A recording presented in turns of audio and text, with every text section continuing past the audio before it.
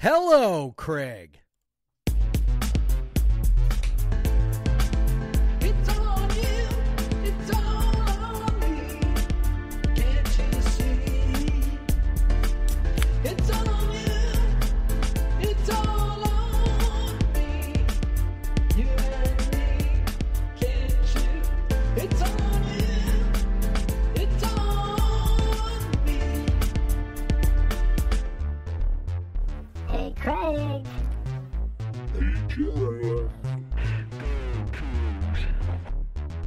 Right or wrong, we don't care. Win or lose, we don't care. We don't care.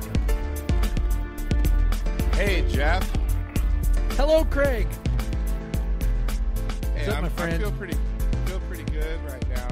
Just watched a certain college football team flame out of the college football playoff by Flame out. losing to a winless Kennesaw State. That's so sad. That's so One sad. of our favorite teams to root against. Liberty. Yeah. No longer undefeated. And I think How about any that? loss on their schedule is an elimination because their schedule is pretty weak. Yeah. Yes, it is. Kennesaw, I think isn't their first year of FBS Yeah, or I mean second year, maybe? Okay, hold on. I'm going to look this up, but to my recollection, at the prediction tracker, which is one of my favorite things, look, it kind of aggregates prediction models. I think that Liberty was a 95% or something like that. Let me hold on. Well, now I'm worried about this weekend for Cougars. Well, while Jeff Nope, is 91%. 91%. They were they were 26-point underdogs at kickoff. Prediction tracker had them at, I don't know, 20 about 23 points worse than Liberty. So, yeah, 91%. Although, I don't know, man. Liberty choking. That's a good deal. That's a good deal all around. That's a good deal.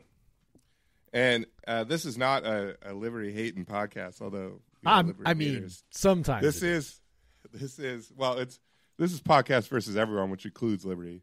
This is episode 227. I'm Craig Powers. With me, as usual, is Jeff Newser. Hello, Jeff.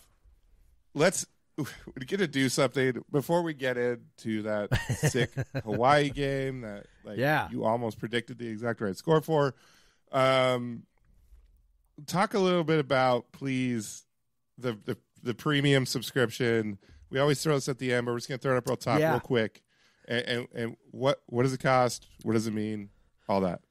Yeah, folks. So if you are a podcast listener but don't really subscribe to the newsletter or engage with any other content, that's all at podcastvseveryone.com.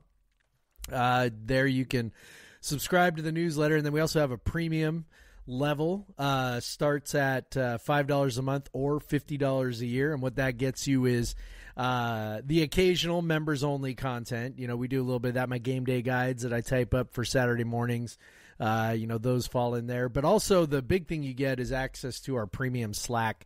For people who don't know what Slack is, it's kind of like think like a giant fast-moving message board.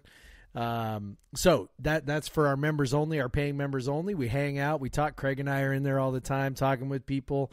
It really is like a really incredibly fun group of people, who, they know Cougar sports. They care about Cougar sports. And I think one of the things you and I have loved the most about it is that it's become this incredible refuge away from like Twitter and other social media where, that can be somewhat, the word gets overused, but toxic, right? Like, and you can't have a conversation with other Cougs without, fans of Someone other else schools jumping in there. Right. And so this is all Cougs all the time. We have all sorts of channels, and one of them being, the Apple Cup channel. We have not archived the Apple Cup channel yet. We archive every other. Yeah, channel, every other Game Thread channel within a few days, but the Apple Cup we always archive lives. The Game Thread channels. Not that one. It's actually the Husky hating channel at this point. That's what it's morphed into. So anyway, if you're interested in that, go to podcastvseveryone.com. Make sure you subscribe to the newsletter, upgrade, and that's our plug. So check it out. Yeah, and the only person we've ever had dropped the upgraded membership, came back. So people like it. It's a pretty good deal. Yeah. But yeah, so we had fun. I had fun going back through some of the comments. I was obviously at a music festival this weekend when we were young. I had basically no cell phone service, 70,000 people. It was sponsored by Verizon. I have AT&T. I think that may have been part of it because my sister could actually look up the score and stuff. Yeah. But yeah, we were just looking up the score, which was fun. Seeing when they extended the lead and just held. But I did get a chance to watch it after. But it was fun to like go back and read some of the comments in the game thread, how it didn't start out so great. Obviously, Cougs turned it over on downs on their first possession. Hawaii goes and takes a 3-0 lead. Hawaii kind of moves the ball pretty well on first few possessions. But then they start turning it over, and then WSU starts scoring touchdowns.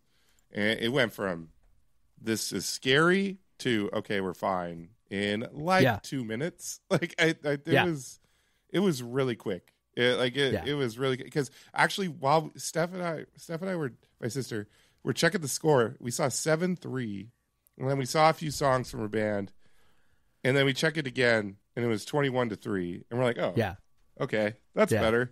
Yeah. That was probably a pleasant surprise. I was off, so I watched the first half at home, and then had to leave at halftime to go press some cider, make some cider out of some apples at a big party. And the place where we were at was out toward Eatonville, which is kind of out there. Not a lot of cell service. I just didn't even bother with my phone left in the car, but Sarah had enough cell service. She was able to show me the score in the second half. And that's where I went, I don't know, it's probably about 40-10. And she pulled it open. It was 42-10. And I was like, yeah, it was, I don't know, man. It was really nice. I watched the rest of the game the next morning. So I watched, the second half on delay, like you did.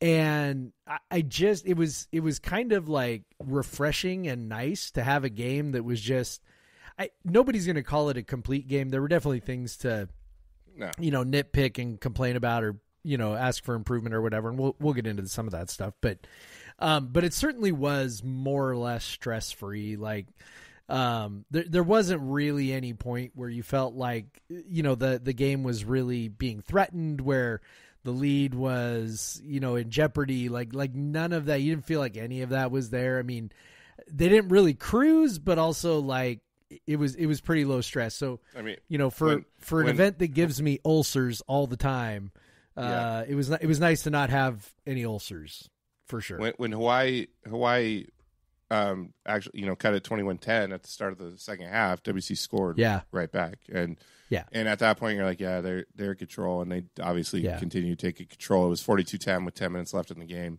Really they could have won by more if they wanted to. Yes. But they really just, they ran the ball, ran the clock out. Like they had like a 6-minute drive to just end the game. Like and that's the idea. With the backup quarterback and like entirely backup players, pretty much. He made a couple nice throws too. He did. He did a couple of first down throws, and he was a big part of running that clock out and just getting the heck out of there. Which you love to see. And Mateer was a sniper. Like it wasn't just the completion percentage. He was just on point. He was making difficult throws. He was way better in the screen game. We talked about that last week. Way better with the screens. Didn't miss a single one of the screen throws.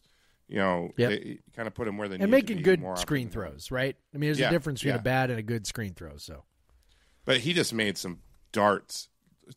That throw to first down to Hudson, where Hudson kind of came back and caught it.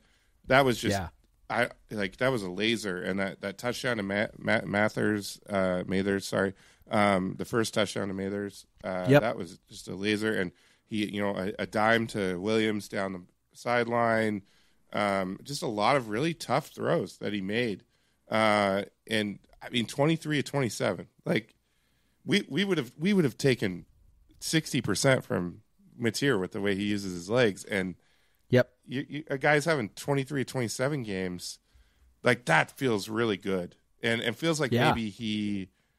maybe he's starting to turn a corner and with the passing game, because teams are not letting him run as much, and so he's having to throw the ball. And obviously we've played the best teams we're going to play, and if he can figure that out, like if he can be hitting, I'm not going to say 80% of his passes every game, but if he's hitting like 70%, like this offense is going to cook. Like it's going to cook, and then we saw the element that he brings with his running, with designed runs in the second half, scoring 2 touchdowns. Like it's just he's back to being that weapon that we wanted, and you're feeling good about him as a weapon again. And again, we've said this over time. It seems like he learns things and he applies things, and he's smart, and that's so encouraging, because the offense really was on point in this game. Hawaii couldn't stop it. They had that first drive where I think they probably went to the well too much on like those runs up the middle. Yeah. And kind of, Hawaii was looking for it because they knew we would want to be running the ball. But after that, they even came back from some like big holding penalties. Okay, one point of emphasis obviously is wide receiver blocking on the wide screens. receiver screen holding. That was 3 or 4. Good Lord. Holding penalties on wide receivers. That was nuts. Like I've never seen that before. Yeah, it was 4. I have it at least in my 4. notes. Yeah, 4. Yeah, it was a lot. That's 4 holding calls period in a game, but like to have them on the wide receivers. Yep. And in some situations they didn't necessarily need to do it. Some teams it did really impact it, but that just very encouraging game all around. The defense probably gave up a few more yards than you would want, but they did the bend don't break. That is, when they're good, that's what they do. They give up some yards, but they force teams into field goals, and they force them into many, many reps. So raising the number of opportunities to create turnovers. Yeah. And then they're finally able to catch. They had such bad fumble luck throughout the year, and they got 2 of them this game. It typically evens out, and it evened out in this one, and they're both huge. Yep. And then a great interception. So it was that some really looked like they were more athletic than the offense, which is what you're hoping to see the rest of the season with a lot of these teams. Yep. And Hawaii was not a good offense, and they held them to 10 points. And Jeff, you picked 42-7. I picked 38-14. So I don't think either of us can complain about the 10 points. So to cover it, it was like a 14-point spread or something. Yeah. To cover it that easily, that's really nice.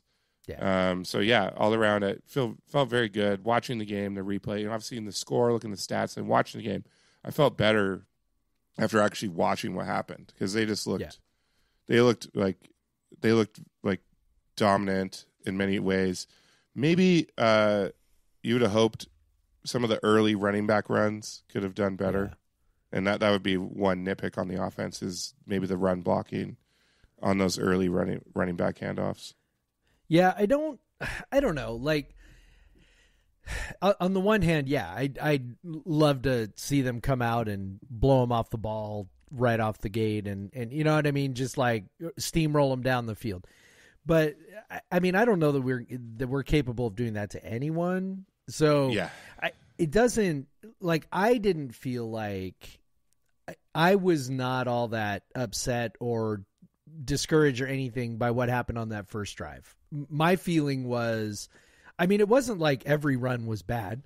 There were a few that were, small gains, but they had a couple others that popped for 5 yards, 7 yards. Like they were doing some things. And then, early on, I mean, we always make a lot about the script, and we talk about, if a team has a bunch of success right off the top, oh my gosh, the script, and they were able to script that up, and, but, sometimes I think the flip side is true a little bit as well. Like, I don't have data in front of me to back this up, but anecdotally, it sure seemed like Mike Leach's teams often started pretty slow, or at least not very explosive. And so, but what was happening is... I think what Leach... Yeah, you're going to say it. Yeah, I was going to say, the script is, let me figure out how the defense is going to respond to this or that. If I show them this formation, if we run this route combination, how are they going to defend it? What are they going to do? How are they going to set up? And then you figure out where the soft spot is. And that was what Leach was so good at as a play caller, right? Is he'd figure out where the soft spot was, where the defense, like, oh, that's where I can attack. And then he would stab him and twist the knife, right?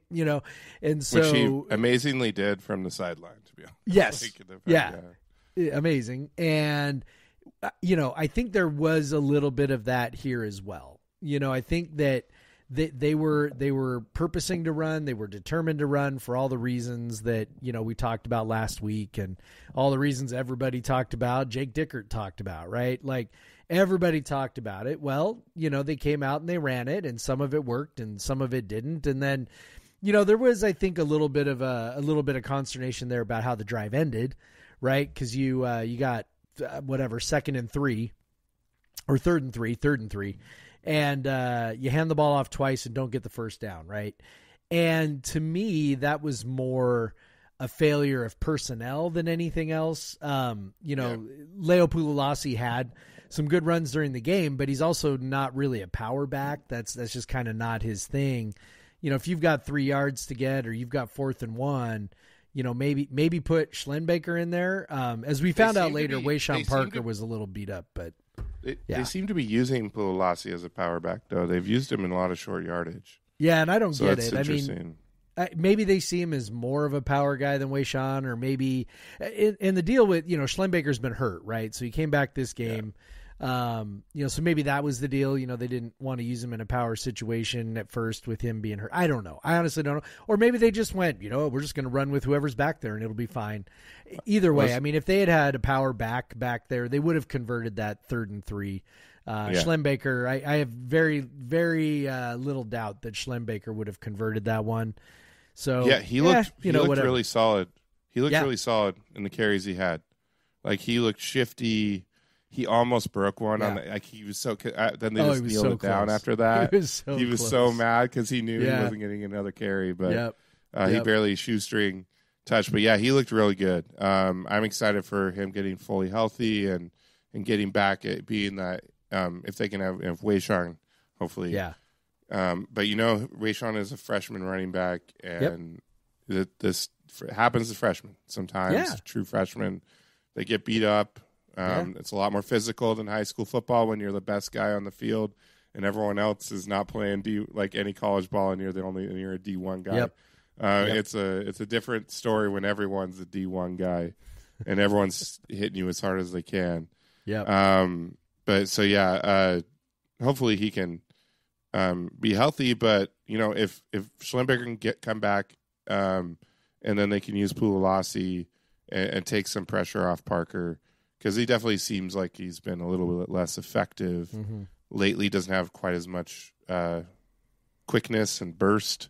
Not getting some of those big runs as often as he was early in the season. So hopefully maybe they can kind of give him sort of a working rest and get him back in. Because obviously we want this running game to work.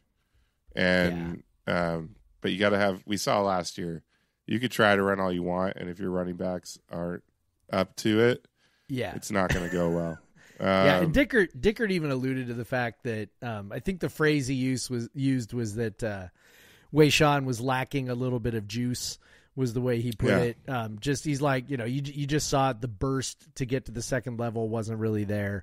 And they did use him throughout the game. It was funny. I was like, after the game, I thought, I wonder how many carries he had. Maybe he didn't carry the ball at all in the second half. And then I looked, and he actually did have some in the second half. That I was like, I must have forgotten about those. It must have been pretty forgettable. But, I think that, with having Schlembacher back, that's a pretty big deal because, now you got the 3-headed thing again. And it does give Arbuckle some options, for running. One interesting thing that Mateer said after the game that, I kind of wondered about. So he referenced all their RPO calls. And he talked about how they, on their stat sheet that they use as a program, they combine whenever an RPO is called, they combine the RPO yards and they present the RPO yards. So he said we had 170 RPO yards. Now, RPO, for people listening, run pass option, right? So out of the 444 total yards, he said 170 came on run pass options. Now, I think when most of us, amateurs watch a game, if you're familiar with the run pass option, most of the time you kind of think of it as, an option to hand off and then kind of a rollout where there's an option to run by the quarterback or an option to throw by the quarterback at that point. So it's almost kind of like a triple option kind of deal. The quarterback can, just make that read before the play.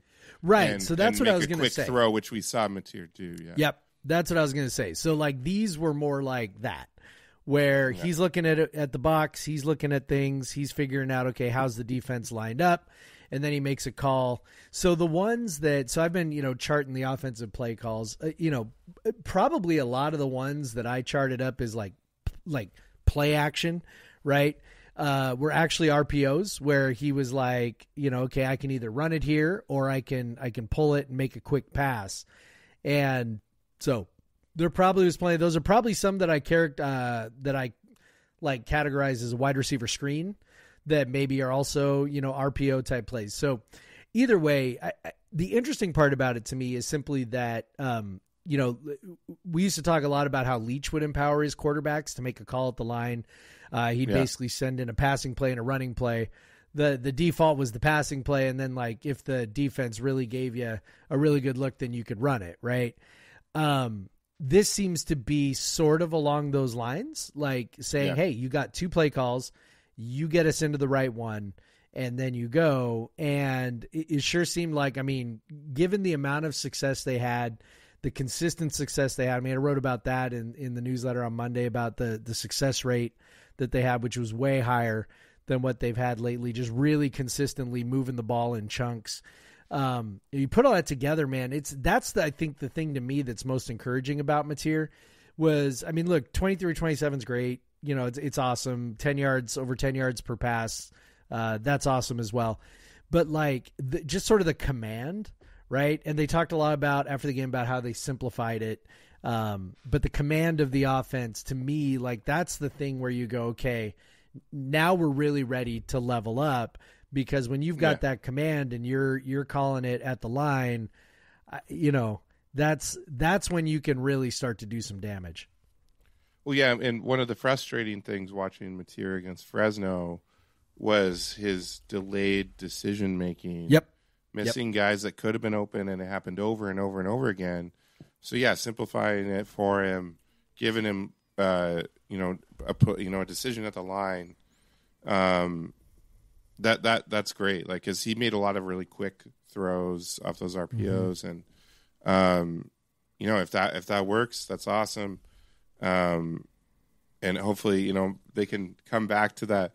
My prediction before Fresno, they could average 40 points a game against the rest of the schedule. Well, they got 42 against Hawaii. I will say, San Diego's defense is not terrible, but not great either.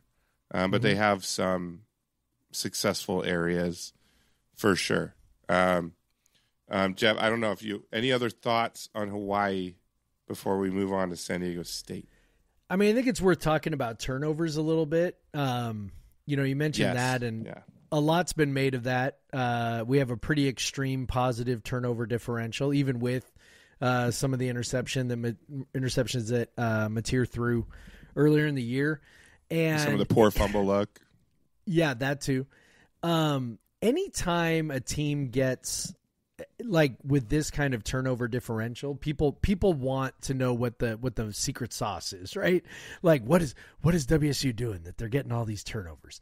And, Greg Woods wrote a story about it, like and WSU, of course, is like, oh, we teach this. We absolutely teach this.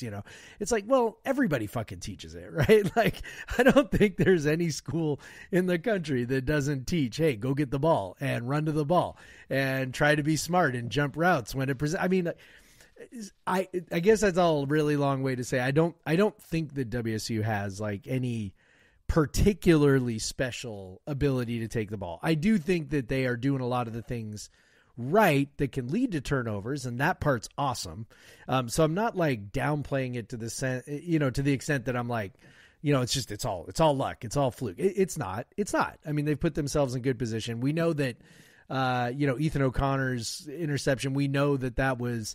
That was a product of film study and a product of knowing where to be. Like, so I'm not trying to like take all that away. What I am trying to say is, that thinking that WSU has some sort of magic secret sauce maybe is a little, that's like a little foolhardy, and could, in fact, I would even say like, look, we're San Diego State. I know we're going to transition to that in a sec, but they've only turned the ball over 4 times in 6 games.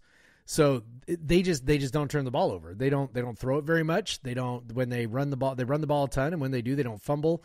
Like, there's a pretty good likelihood WSU has 0 turnovers this weekend. And it won't be because they didn't know what to do or they didn't have the right technique or whatever. It'll just be because San Diego State just isn't going to turn it over.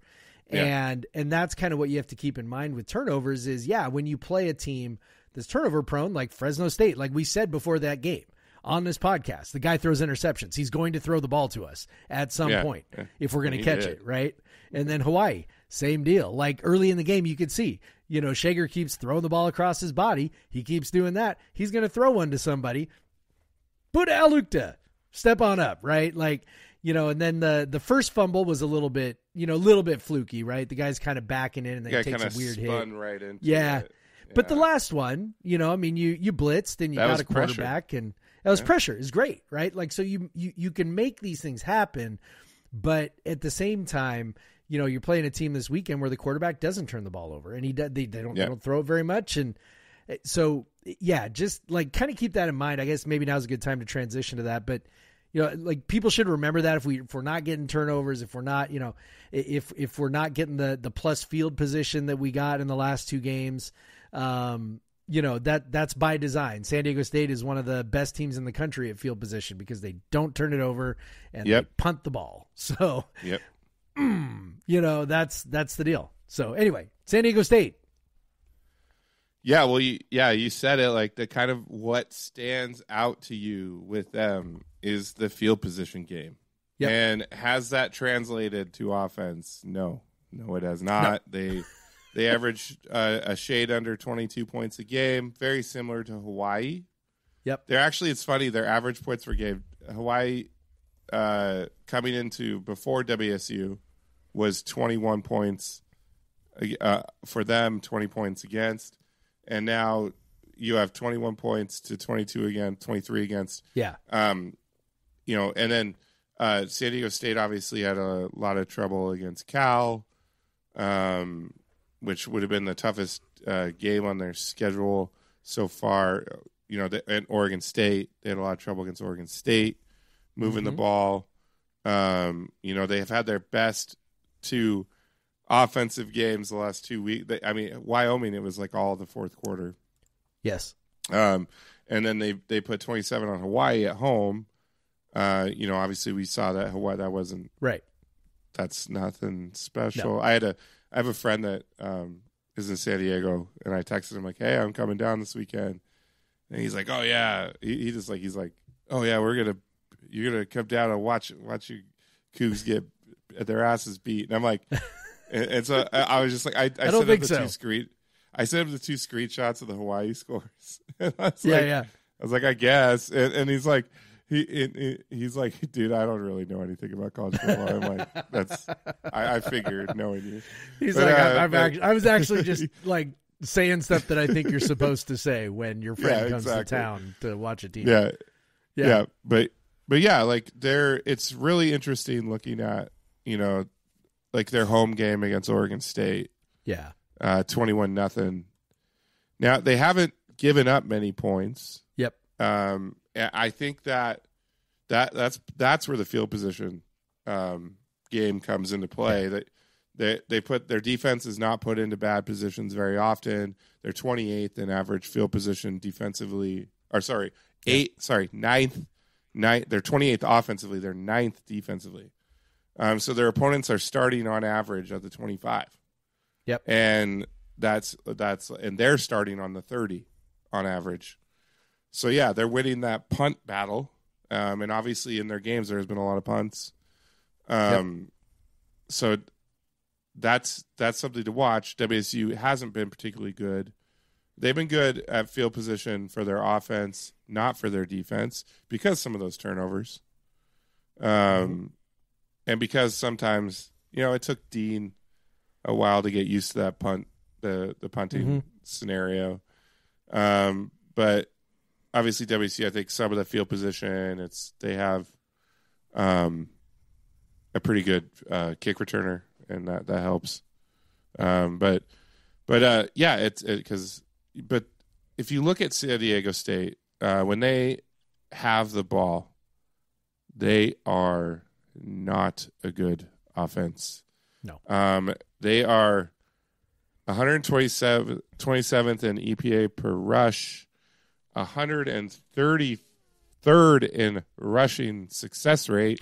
Which, by the way, is amazing for a team that runs it a lot. like more than 50% of the time. Yeah. They run it so much, and they are not good at it. And they're terrible at it. They have runs plus sacks 214 times, and they have 170 pass attempts. Yep. Like, that's crazy in today. They've allowed 13 sacks, which is not too bad at this point in the season. And they've dropped backs 183, runs 201. I will say about the sacks, by the way, 13 sacks doesn't sound terrible, except when you consider, okay, number one, they've only played 6 games. So that's 2 how many plus times per have they game. thrown the ball? And then, that's the other thing, right? Like, their drop back frequency is not high, right? They're throwing the ball like 20 times a game. So they're dropping back like 20 times a game, 25 times a game. And they're giving up two sacks a game on those 20-ish. So, 183. Yeah. Okay, so let's do 13 divided by 183, Jeff. Yeah, they're giving up a sack on 7% of dropbacks. That's awful. Yeah. I retract really that previous statement. That's really bad. That's really bad. Like, really. That's like Paul Wolf type stuff. Will WSU take advantage of that? No. No. Like, I don't anticipate that. But, I don't know. I mean, we did against Hawaii. Like, we got some good pressure at Fresno. Like, I think we've shown the ability to get after the quarterback a bit against teams that do give up opportunities for sacks. I do think they're going to go all out on stopping San Diego State's run game and putting them in third for sure. Third and 10s for sure by stuffing the runs. It's crazy. Yeah, that they are 112th in success rate on dropbacks, and they're so we say dropbacks instead of just passes. That's what collegefootballinsiders.com uses. I like that a lot. Because it's basically typical college football stats. A sack counts as rushing yardage, negative rushing yardage. But this is saying, no, the sacks we're recording as a pass, and that's counting towards your success rate and your EPA. 116th in EPA per drop bat. It doesn't matter what they do; they suck at on offense. This should be a game again where WSU can have, they've given up 17 and 10 the last 2 weeks. It would be frustrating if they do more than that. They give up more than that in this game. Yeah. Like, it should not happen against this offense. it's going to be a low-scoring game anyway, not just because their defense is, marginally better than what we saw from Hawaii. Like San Diego State's they're just going to shorten the game. It's just going to be this game is going to be annoying to watch. I guarantee it. Our fans are going to be super irritated. They're going to be like, it feels like we should be blowing them out, and we're only up by 10 points or something like that. I mean, it's going to feel like that because San Diego State is going to run the ball. They're going to hold on to it. They're going to run time off the clock. They might get a first down or two, and then they cut it back to you, and you get the ball back at your own 15-yard line. They're running at least 2 minutes off. They run at least 2 minutes off whenever they have the ball. And often not much more than that because they have one of the worst third/fourth down success rates, conversion rates, and again, this collegefootballinsiders.com combines them. So they're at 33%. So it's because they're terrible in early downs. They're always putting themselves in bad positions. They're not a good passing team. They don't want to pass, but they're forcing themselves to pass because they're not good at running, but they're still going to run the fucking ball. Like they're kind of baffling. Like it's just crazy to be that bad at running and you just keep doing it. And continue. But I guess if you're that bad at, I got to think like some of like some of that poor like passing success is because when they're throwing the ball, it's in 3rd and 9 so often. Like to get a successful to be recorded as a successful play on 3rd and 9, you have to get 9 yards. And that's but if you're on first down and you throw the ball and you get 5 yards, that's a successful play. Mm-hmm. So that might be part of their success rate. But yeah, they're just not good offensively. Like against teams closer to WSU's caliber, they have struggled to score. I'm talking Cal and Oregon State. They have 10 points against Cal, and I don't even know how those 10 points came about. Couldn't tell you. Could have been a defensive touchdown. I don't know. But it's I would look more at those scores than there's what they did against Hawaii, what they did against Wyoming. Yep. Those are teams that are rated below WSU in whatever your metric of choice is, whatever your model of choice is. Both of those teams are rated at or below WSU. I guess Cal, I think in some is probably right around WSU, even though their record's a bit worse. Cal's probably better defense. Cal's kind of flipped Cal's better defense. We have better offense. Yeah, but still, it's both those teams were 3 touchdowns better, and so that honestly is about what your expectation should be. I would think for this weekend too. I will say what we've seen, while the offense has struggled a bit away from Martin, the defense has not. They've except for at Boise, fine. But Superman will do that to you. Yeah, the Ashton JT ain't coming through that fucking door for San Diego State. No. Obviously we looked against Fresno State. They didn't have any outstanding running backs, and they still kind of were able to run, so you still worry about that a bit. But this is a way worse running team than Fresno State is. They do have a guy that they give the ball to a lot, Marquez Cooper, 151 carries for 670 yards, 151 carries already this year. Yeah. In 6 games. That's a lot in college football. That's 30 divided by 6. That's 25 carries a game. Yeah, 25 carries a game. Yeah, that's 111 yards a game, 112 yards a game. 4.4 yards per carry.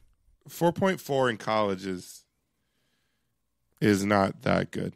No, that does not help. That does not help the offense very much. Yeah. They're grinding him. Like he's getting the ball over and over and over and over again. Because really, the next running back only has 13 carries. Yep. Like, so it's going to be a whole lot of Marcus Cooper. And if you shut down Marcus Cooper, you're good. Like that's who's getting the ball. Like and then, their quarterback, he's only throwing the ball to the other team once. And that's the big thing. They had a freshman quarterback throwing the ball 2 picks, but their starting quarterback, and I don't know. I assume he's healthy. If he's not, I don't know. That can make a difference. As far as I know. Because he got hurt against Oregon State, and then he missed a couple games. Yeah. So yeah, but he's back. So he's better. Danny O'Neill's your quarterback. He's better, but 7.5 yards attempt, that's fine. But for a quarterback that doesn't throw very much and is playing off the run, you would typically expect that to be north of 8. Yep. The kind of the Russell Wilson thing with the Seahawks. He always had a big yards per attempt because he was just throwing bombs. And but yeah, obviously him being back, they've played better, but they've also played worse teams. Yep. So that's something to watch. He's a little bit better. He's also a freshman, so we'll see. But yeah, so maybe we could expect a little bit more capability from him versus how they've been doing. So that's something to watch. But still, they're so focused on running the ball, and they're not doing it well. You slow down that run, just make them convert long third downs and long fourth downs, and you'll be good. And I feel good about that. I feel good about them giving up 2 touchdowns or less in this game. But so let's move to the other side. We've talked that to death. Defense is definitely San Diego State's strength. Mm-hmm. Their success rate is good. They're good against the pass. In terms of success rate, in terms of explosiveness, they do give up big plays, but they don't give up that many successful passing plays, but they get burned by big plays more often than most teams. So I don't know how to explain that. It's just that they're basically forcing teams into incompletions a lot, and then they're giving up a big play on the other end. That's exemplified early down EPA. They're 8th nationally, so they are hellbent on that first and second down, like getting you into a tough position. But then when they are 93rd in third and fourth down success rate, 41%. So they're getting teams into these tough third and fourth downs and just letting them convert. That's pretty interesting. Honestly, and there is definitely in this game, there should be more emphasis again on running. They do not defend the run well. 100 and let's see.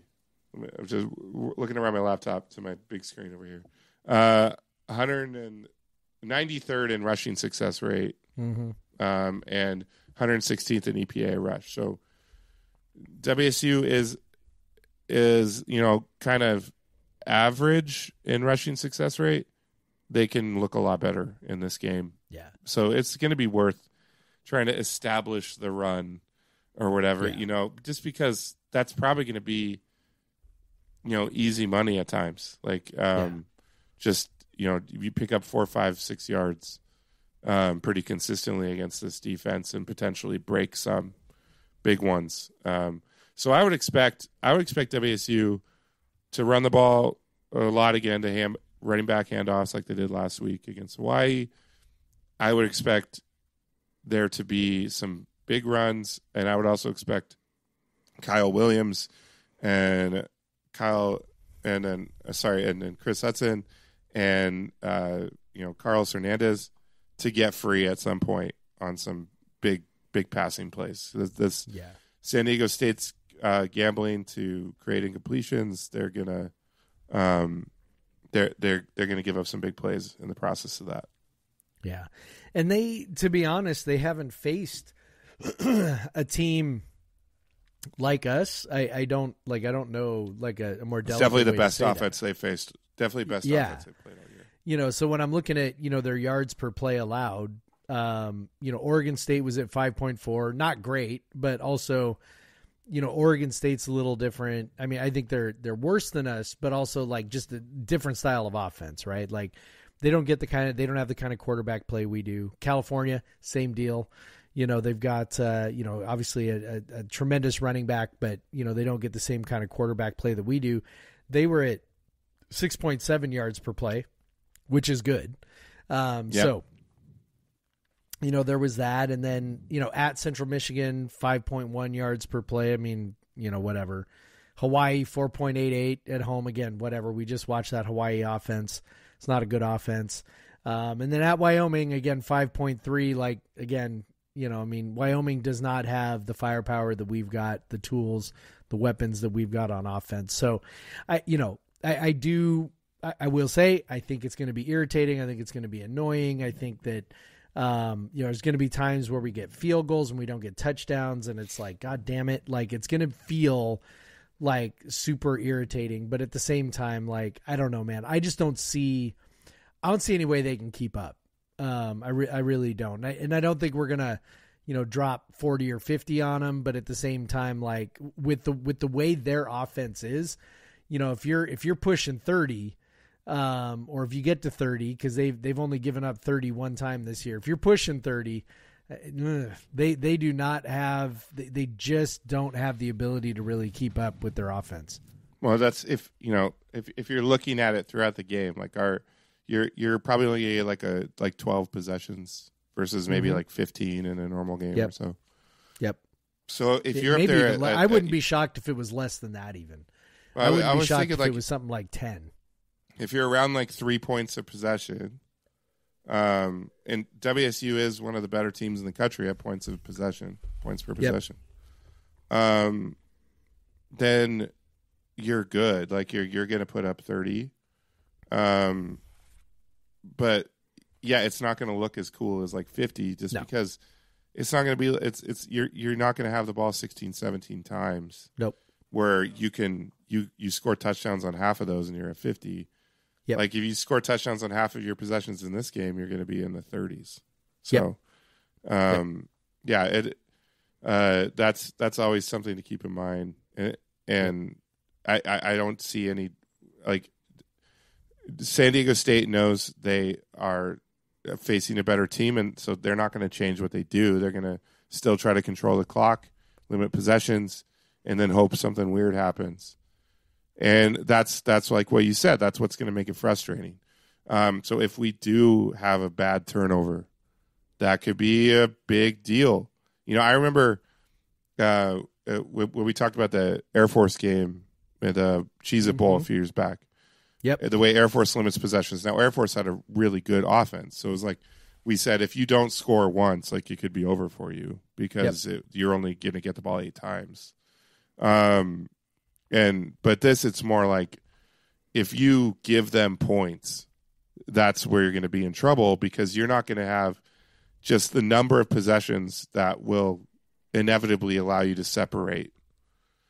So they're going to stay close just by mere, like, you're just not having enough possessions to separate.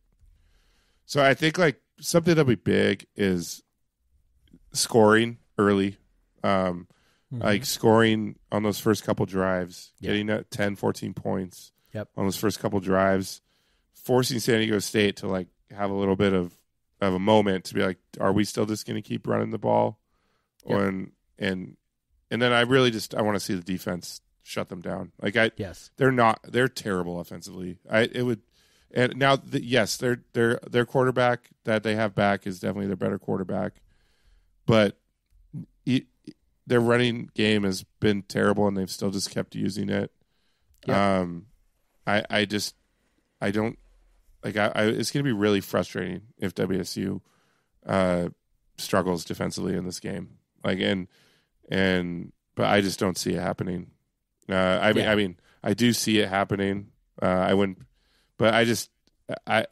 not something that San Diego State has done that leads me to believe that they can put up a bunch of points on Wazoo's defense. And Wazoo's defense is not great, but they're kind of average, and that's all you need to slow down an offense like San Diego State's.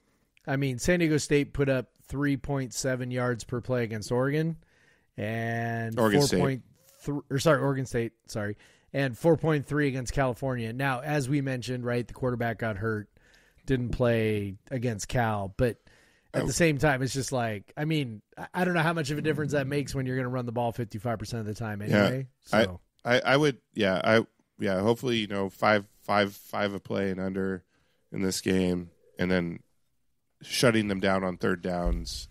Yeah. Holding their running back to, 2 or 3 yards, in the first couple downs to. Now, does the Cougars defense do that? I don't know. They don't get a lot of negative running plays, but as long as they can stuff them for like 1 or 2, that's helpful. Yeah. So, Jeff, with all that said, I did the prediction first last week. Why don't you get into your score first this week? Yeah. Like I said, I think it's going to be annoying. I think that we are going to be getting field goals when we wish we had touchdowns, all this stuff. But I really do think that we are going to score on a number of drives. So, and I really don't think that they're going to be able to do much at all. So I'm going to go with 31-6 Cougs. Ooh. I think it's a blowout, but I also think that it's like annoyingly uncomfortable for the entire game. Yes, I will be there at the game. Yes, you will. Flying out really late tomorrow night. Woo! Wife is on call till late, so we had to, just in case, I had to take the latest flight out. But we'll be there. We'll be there for Friday. I'll be at the Cougar bar crawl, except when I leave to go watch Hawthorne Heights for a couple hours. For the second time in a week. Yeah, for the second time in a week. But I wasn't able to see the full set because you had to bounce between sets. I mean, that's fair. That's fair. But so now I get to see a headliner set, which is always better in a small venue and all that. Of course. Although the thousands upon thousands of emos singing "Ohio is for Lovers" was a beautiful, beautiful thing. So I'm glad that I went over and saw it, even though I would have seen them on Friday as well. But so say hi to me if you are on the Cougar bar call on Friday. I should be around. I know there's gonna be some of our podcast subscribers that'll be there. They've said, but say hi to me. I look like this. If if you're listening on the on listen to just the recorded podcast, you can go to YouTube. You can see what my face looks like, and you can come find me. And he's tall. But I'll be at the game. I'll be at the big game as well. Obviously, I'm not going to fly down there just for the bar crawl, although Cougs always win the party. But yeah, so I'll be around. Say hi to me, and then you don't have to ask me what I think the score will be because I'm going to tell you right now. I always worry about road games a little more. I worry about San Diego State really seeing this as like the biggest game left on their, although they play Boise State, so it's not the biggest game left on their schedule. They have a probably ranked team, probably potential college football playoff team left. But I do think they're going to take it very seriously. There's going to be some wonkiness. WSU hasn't played particularly well away from Martin this year, so I'm just like, show me when you do it. So I'm gonna like, I still WSU to win. I'm gonna go 27-10. Okay. Little frustrating, but get it done. So not quite as a blowout as you, but still covering. I think it was around 14, maybe. I don't know. It might have been betted up. No, that's about where it's at. That's about where it's at. Okay, yeah. But so we both got the Cougs to win. I'm just pleased. I want to have a good time, and 7:30 at night, and just be watching the Cougs trounce someone in one of my favorite cities. Love visiting San Diego. So Jeff, I hope I'll be having many beers to celebrate that one. Yeah. But some good beers in San Diego. But I want to know what you're drinking right now. Yeah. Well, what I'm drinking right now. Because I wasn't paying attention earlier. Yeah, folks on the YouTube, I'll hold the can up here. This is the Out West Fresh Coast IPA from Sig. Oh, yeah, this is so when I think of a fresh hop IPA, like when I think of like the prototypical archetype fresh hop IPA, the kind of beer that made me fall in love with fresh hop beers, it's this beer. Like it is just like it's a West Coast style. It's got that just sort of like that dank floral, just like kind of earthy, flavor to it. This is like, yeah, like I'm so glad I bought this. I've had a couple other ones, had a hazy, had whatever. Haven't really, I've not gone to Rainier Growlers, so I didn't get any fresh hop like Pilsners or lagers or anything where, they're doing a little different. It's, it's when I go to like Tacoma Boys and I'm seeing IPAs, right? But this one, like I said, this is the like when I'm like, hey, here's what a fresh hop should taste like. That's this beer. It's fantastic. Glad I got one. Yeah, totally delicious. We love Sig. Yeah, when I had my wife and I had our little fresh hop ale festival in our living room, it was that one and the Russian River Balebreaker collab that I had a couple weeks ago on the show. Yeah. That really stood out to me. I of course, if you listen to this all the time, I love the West Coast IPAs over the hazies. So, but both that one was really well done. Another one of their fresh hops, not that one, but another one won Best in Show at the Yakima Fresh Hop Ale Festival, which is kind of like, if you win it at that, like that's a big fucking deal. Like every brewery's bringing their best to that. Because everybody's there. Yeah, like that's if you've never went to that festival, I highly recommend. God, we got to do that again. It is a blast. That was awesome. Yeah, it definitely was. If for long-time listeners, you'll know we recorded at the festival at Single Hill Brewing. At Single Hill. Had a lot of fun. If you go back and find that episode, it's pretty chaotic. A little. Out. Just had interviewed about 18 random people and whatever. Yeah, yeah, as one does. But yeah, so Jeff, a big lesson that I've taught you over the years, especially with IPAs, is don't buy an IPA without flipping it over and looking what the fucking date is on the bottom. Absolutely. Yep. And me, it was like a week and a half ago, probably. I went to a certain beer store that I live close to, and they've lost a few employees, and they haven't turned over their cooler as much. I should have known. So Centennial is one of the earliest hops, probably the earliest hop to be harvested. So a lot of the first fresh hop beers you see are Centennial fresh hop beers. Now, if I would have looked more closely, this Electric Fields Centennial by Threshold Brewing in Portland. Yeah. At the bottom, it was canned on 8/28. 8/28. That is, look, normal IPA, whatever, 6 weeks, fine. 7 no big weeks, deal. I don't care. I'm not as strict as I used to be with that. Yeah. Fresh hop, you're losing Fresh a lot. hop. And this tastes like, I bet it was really fucking good at the start. Yeah. But it has lost some of the fresh hopness, some of the kind of like that vibrancy that you get. Yeah. It's still a solid beer. And I haven't had many from this brewery, so I'm impressed that it's still solid 2 months later. I am bummed that I didn't look it up, but I am kind of glad that I and I'm showing it because, I love doing weird stuff where I get to talk and be beer nerdy. Yeah. And I'll say when you're buying IPAs, check the bottom of the can. Always. And always. And honestly, like 6 weeks and fewer, it depends on, like, it is typically the way to go. And if you're gonna buy one that's 6 weeks old, like I did, don't wait 2 weeks to drink it.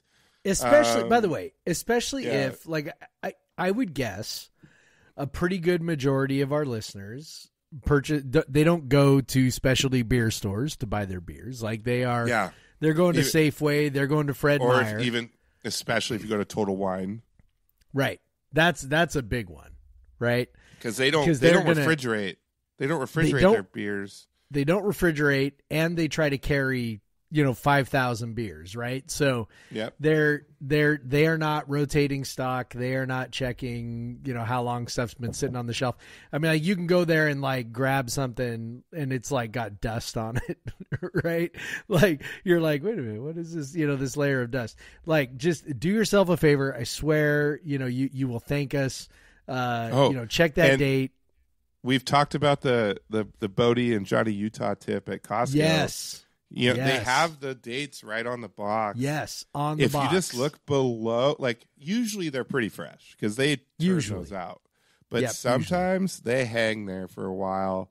Yep. And Bodie can fall off pretty quick. Yeah. Bodie it can go from the greatest beer of all time to, like, this is gross, like, in a month. And so, like, you like, just look at those dates, especially at Costco where they're not refrigerating it. Now, you refrigerate an IPA, it's going to last way longer. And that's probably what saved this IPA, is because Beer Star keeps all their to-go beer is refrigerated constantly. Like, there's a refrigerated storage in the back behind the cooler, and then the beer just goes into the cooler. So it's been constantly refrigerated. That probably is why it still tastes good. Yeah. But if I would have got this beer at Total Wine or at Costco or whatever, most grocery stores refrigerate most of their beer.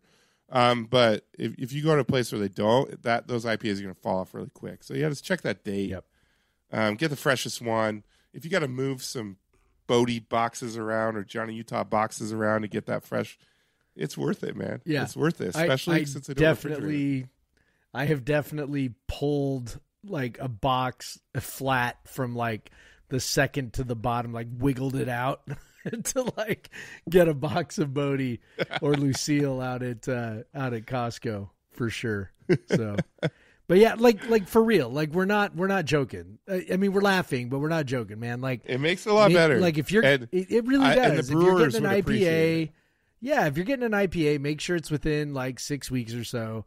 Lagers, not so much. Doesn't really matter. Pilsners doesn't matter as much, but, like, unless it's West Coast, West Coast Pilsner, West Coast Lager, for sure, the big hoppy ones. It's hops, right?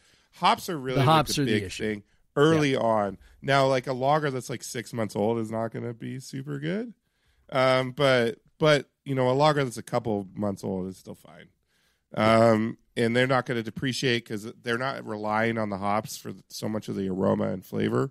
Right. It's more of a balancing act. Now, like, these IPAs are so aggressively using the hop as the aroma and the flavor, and that stuff can fall off so quick.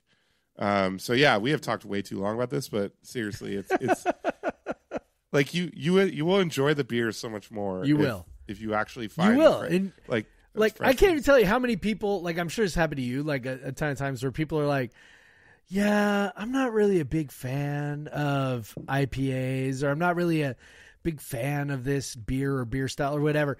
And it's like, yeah, like, you're going to the grocery store and you're grabbing, like, the shittiest thing off the shelf, like, because it's not fresh. It's not, like, I don't know. Anyway, it's especially with, like, the local breweries where you can get stuff super fresh.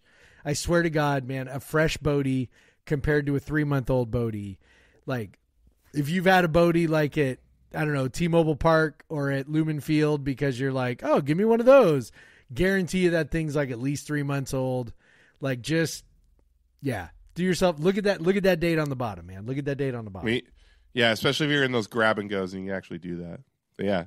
If you're just getting one from the guy real quick from the guys, the vendors, you just got to roll with it at that point. Yeah, you're probably not. But I will say Bodie's. Wait, I'm like imagining somebody like you're like, he's getting already like the open. guy. Sir, and can I look at wait, that? Wait! Don't open that. Don't open that yet. Let me check the date on the bottom. Excuse me, sir. Can I please look at the bottom of that can before you open it? I'm doing you a favor. I swear to God, I was like that like 6 years ago, Jeff.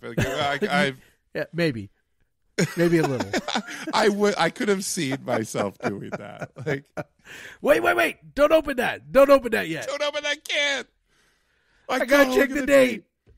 I will say Bodie is usually a better bet than like some of the other IPAs. Yeah, I went to a for Mariners game. I think it was a Mariners game, and they had like RPM, and I'm like, sweet, I haven't had RPM in a long time. Yeah. Oh no, I think it was a Green Day concert or something. It was at T-Mobile. But I was like, sweet RPM. I start drinking. I'm like, this doesn't taste like Boneyard RPM. And I look at it was 6 months old. Oh my God. Like it was from the start of baseball season, basically. And they had not sold it. And then I got a Bodie, and it was like less than a month old. And so Bodie's usually a good bet because people consume Bodie in quantity. Yeah. And it's brewed locally too. I mean, that out. helps too. Exactly. Yeah. All right. Beer. All right. Fresh beer. Fresh beer. Yeah, beer. We love it. Go we beer. love our fresh beer. And keep your IPAs refrigerated. Yes, of course. That too. But yeah. So we know more about our football schedule next year. Now, last very week exciting. They added Louisiana Tech for late in the season. Those poor Louisiana kids gonna have to fly out in the middle of November to Pullman. With no promise, no return trip. That's just, you're coming. Of course, we're flying down to Ole Miss in early October. So, it's just like the tiers of things here. Yep. That's how these work. I'm super stoked about Ole Miss. I'm definitely going to go to that. Just to go to the Grove and, and don't have high hopes of WSU winning that game, but God, if they do, like what? Yeah. Oh yeah. If they do. Yeah, they call it in European soccer a famous win. Like when we beat When we beat Wisconsin at Wisconsin, that was a famous win. That was a famous win for sure. But yeah, so that, and now we kind of joked about this when the Pac-12 broke up, when all those fuckers defected. We kind of joked like, oh, WSU and Oregon State should just play each other over and over again. Like, just who cares? Well, here we go. WSU and Oregon State are playing twice next year, both in November. Yeah. November 1st and November 29th. It would have been nice if they would have been spread out a little bit. It would have felt better about that. Look, it doesn't bother me. I can't even imagine the pain that has gone into putting this schedule together. Yes. Because they basically eliminated most of the Mountain West. And then by the time they're putting the schedule together, most teams like only have one spot or are completely full. It's like 10 teams or something that have a spot like left for next season. And money goes into it too. Like you're like, this is a negotiation, right? You're not just like calling up teams being like, hey, you want to come play a game? Like it's they know where you're at. They want, a pretty significant payday to come to your place.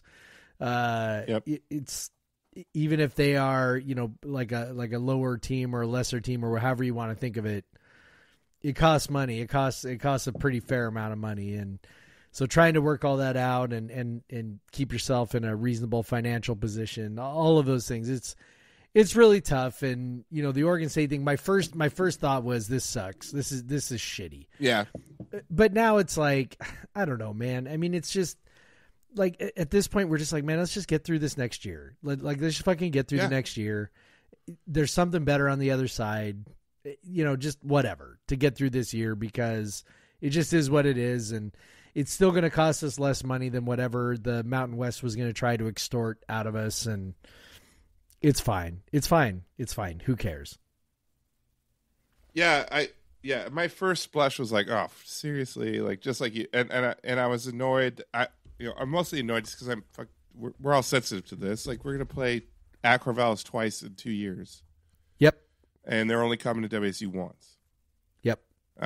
So I hope there's some, like, they'll play at WSU in 2026 to even it out or something. Like, I don't know, like, to restart the schedule, because that's the frustrating part, because it was like that with the Apple Cup.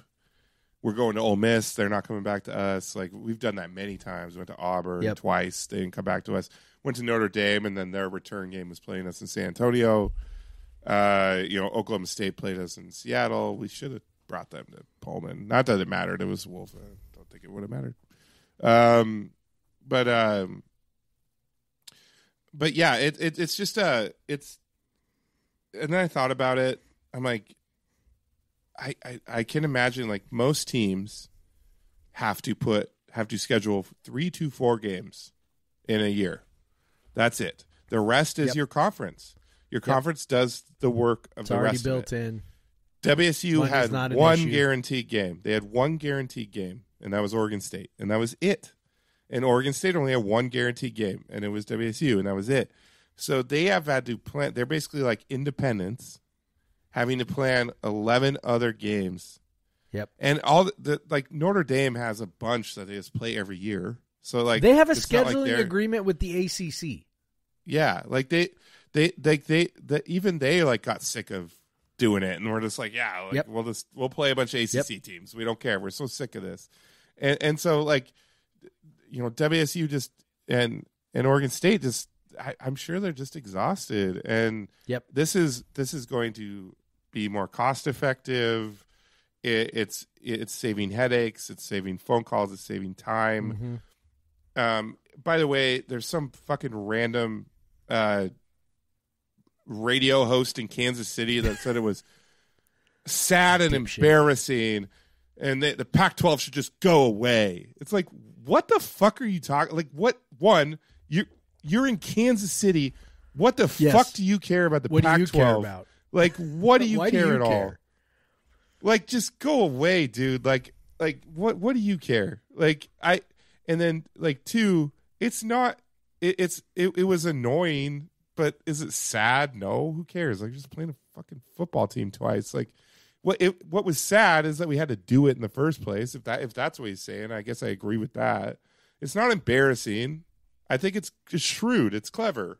Like, I think it's got to be like, it's like highlighting what they did to us. Like, look, we got to play each other twice because you guys fucked us, and so, yeah, like, it's that was hilarious. He's cutting just ratioed to death. And it was like, I don't know who found that first. It's just like, who are you, dude? He has like 35,000 followers. He's got that paid for blue check mark. But he literally has in his bio that he's an influencer, which is so cringy. That's so cringy. Like, influencers, like, I one time early on when I was a journalist covering business tech, I had this guy he had a company. And if you're a journalist, like, if you have a small company, like, the small companies, like, come and talk to you because they want you to write about them. Yep. And he said, like, wow, it's just so nice to get some time with an influencer like yourself. And I'm like, shut up, dude. Like, please don't call me that. Like, I'm a journalist. I'm now a podcaster. Influencer is so cringy. Like, I just think of, like, the TikTok people dancing and shit. Like, it's just. It's one thing to, like, just to call yourself that. That's how you end up with having terrible takes. Sorry, I just had to make fun of that guy. I don't even care what his name is. It doesn't matter. Most of you probably know what I'm talking about. So, like, it's ridiculous that we have to do this, but you know what? Like, it's going to save some time. We're up to 10 games now. We have 2 more to fill. Oregon State's done. They have their schedule done. So they don't have to worry about it anymore. We have one less game to worry about. I think the next two will be home games. I think we have enough road games. So what? Although having it in November, we know like there's gonna be like the open spaces. They have to do it. Mm-hmm. There's gonna be 2 October home games for the first time in God knows when, and I am so excited about that. That'll be thrilling because for one, if there's one on that October 18th weekend, I'm probably gonna miss it going to when we were young. When we were young, but if knowing that there's another October game, which is the ideal time to go to a Wazoo football game, is like time. Early to mid October, and Yep. the leaves are changing. It's crisp, but it's not beautiful. cold yet. Yep. Like you do have the risk of rain, of course, but that's usually later October, more risk. Like October 1st to like 20th and Pullman is just like that's like idyllic. Because I love wearing hoodies,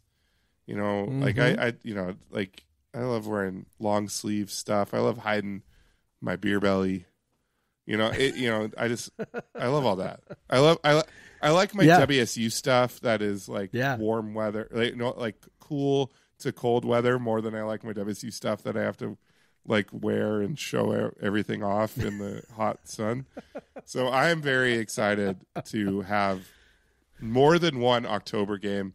Who we will be playing, God, who knows? I guess you probably can narrow it down to like 9 or 10 teams. Yeah, but, you can probably sort of figure it out. At this point. You can figure out like there's not that many teams you'd be talking to unless someone changes it around, which can happen. It does happen. It happened pretty late last year. That's how we got Texas Tech on the schedule. Yeah. I mean, it's just really, really fucking hard to like put a schedule together in a year. Like that is, I mean, most you of have these, to have like, matching open dates. So you have to have matching open dates. Yeah. It's like Tinder, man. You both have to be swiping right at the same time. At the same time. It's just like you look at these non-conference agreements contracts, right, that schools reach with each other. They are typically, so you are now moving on to your old Crimson. I've already moved on to mine. But it's like, I mean, these things sometimes get scheduled out 6, 7, 8, 9 years in advance. Like, oh, I'm going to. Well, that was on TV or whatever this is. Sorry for the audio only folks on the podcast. Craig I just spilled beer all over my desk. I'm glad my laptop is up higher for the video. I have no. Craig did his fancy beer pour trick into his mug. I will say this is way too warm to do that. Yeah, it got way too foamy. Yeah, and I will say that it is a little fitting though that you did that with the drunken sailor Coug on your mug. Yes. With the foam. I'm so glad we won in everywhere. that, so we can wear it again. I'm glad we won in it. This is totally this is what derailed. y'all get if you actually watch the podcast. Salient point that you've had that you were talking about, Jeff. Yeah, if you watch it on YouTube. The greatest way. This is going to be. We're definitely clipping this for the. Man, I don't even remember what the fuck I'm talking about at this point. So whatever, man. We're good. Schedule football. Schedule yes, stuff. We will have football game to play. Yeah. The 2-game series. 8 years in advance. That's what I was talking about. Yeah, like all this stuff scheduled in advance. And so trying to get it scheduled 1 year out is like insane. And yeah, that's why the Mountain West was able to get $15 million out of us a year ago, right? Is like they knew that, so so they went ahead and did it, and then they tried to up the ante, and of course that we all know how that played out. So yeah. Sorry, I'm yelling more today because my kids are not here because we dropped them off with the grandparents because we're flying to San Diego tomorrow. Hell yeah. So yeah, woo! All right, volleyball and soccer, real quick. Sit with this puddle of beer because we don't have much time left. Good job. So no reason to make you edit, Jeff. I can't now. Like there's video here. Like I can't edit the video. Like this is it, man. This no one ever edits video podcasts. They just let it all. Well, go. I know, but like I'm not going to. I'm not a video editor. I will say if you are listening just audio it will be worth going to the YouTube video and going to about an hour and 16 minutes. Yeah. And watching the look on Watching my face Craig when that pour beer his starts. old crimson. Yeah, it is. That's Yeah. Don't do that with a warmer old crimson. It foams too much. Yeah. I like to I'll pour it in the glass and just let it sit there because it's like a 16-ounce glass. It can hold it all, even with some foam. But there was too much foam this time. But it's also better to pour hard because you get more of the carbonation out. It doesn't go in your belly. Anyways, so we talk about beer again. But anyways, soccer. How'd they do tonight? They were knotted at 1. They missed a PK. I don't know what happened after that. Yep, finished at 1-1. Damn. Another missed opportunity that just kind of makes you go, they just sort of are what they are, right? Like it's kind of been what they've been. Yeah, I mean the last couple they're years. Pretty good team, not a really good team. Probably above average, which is fine, I guess, except for the standard of our program, that's not actually fine. So that's just kind of where we're at. And like 1-1, like in a vacuum, 1-1 on the road at Santa Clara. I think when I was watching the game, they had a 10 next to the Santa Clara name, so that would tell me that Santa Clara was ranked 10th, Craig. So drawing the 10th ranked team on the road in a vacuum, not a bad result, but I mean, you're sitting there in the middle of the WCC at some point. Yep, they're ranked 10. Win a game. Yep. Yeah, I mean, at some point you got to win a game. I mean, that's one against of a good those team, games. so. Like, if you get that game, maybe you could start dreaming. Now, I will say that came on the heels of losing 4-3 at Gonzaga, which is not a good result. Nope. Gonzaga hasn't been that great. Nope. Especially when giving you up finally 4 goals score. to Gonzaga is like, finally, you score. You score more than 1 goal. You score 3, and you give up 4. That's so frustrating. So just 1 point from the week. Well, only 2 points from the last 3. I think WCC title hopes are all but dashed at this point. Yeah, I mean, you're 5 points back with 3 games to go. I mean, that's... And then I would say at-large hopes are all but dashed at this point. So I mean, you're 5-5 unfortunately, and 6. Yeah. You haven't won a game on the road this year. Yep. And they only have 3 left against... Yeah, you're just, this is not going to... Win that set. Nope. You win if you won those 2 this week, you're in a good spot. Yeah. Or even if you beat Gonzaga and have that draw with Santa Clara. Yep. But honestly, they needed that win. They needed to beat Santa Clara. I mean, you'd be sitting there if you had done that, if you had beaten Gonzaga, you'd be sitting there at 12 points. You'd be in 5th place, but you would also only be 2 points back of first. Like you would be in an okay spot with those 3 points instead of the loss, but instead you got that loss and you're sitting there on 9 points with 3 games to go. They gave up 4 goals total. Let's see, they gave up 5 goals total in the previous 4 matches. They gave up 4 to Gonzaga. Yep. Yeah, not good. Gonzaga does score goals. Like if you look at their games, they do score goals, but they also, I don't know, man. Give up goals. I don't know. You got to be better. So not good enough. They're not going to make the tournament again unless something really, really, I don't know, weird. I mean, even if they won the last 3 games, I can't imagine they would. I don't think they could. Large. I don't think they could even. They can't win the league. I think they're too far back. That would be. I mean, I suppose it's mathematically possible, but it's not really, plausible. So, yeah, bummer again. Let's see. They are. Oh, it crashed. Website crashed. I can't open that website. It won't let me. I think I saw that WSU is at 9 points in the 1 second I saw the standings, and now it's they're at 9. They're at 9 points. They're 5 points back. of Santa Clara. You know, they had the opportunity there to, you know, again, if So they win yes, the game, they're technically, sitting on 12 mathematically. points. I mean, if they had won that game, they're sitting on 12. Santa Clara is sitting on 11. Essentially, They're sitting they on are 11. Yeah, Yeah, we get you know, WCB at 11 points if they won the game. or 11 points. Sorry, yes, 11 points. Yeah. Santa Clara sitting on 11. You'd have a couple teams at 12. You'd be right there. You'd be like, yeah, this is great. It's not there. They're not. They're just, you know, soccer program's not what it was, man. And they had a PK to win in the second half. That is heartbreaking. Yeah. Well, all right. Let's move on to volleyball. That was a little depressing. Volleyball had a bit of a mixed bag of a week. They didn't have any five set matches. That was a different thing.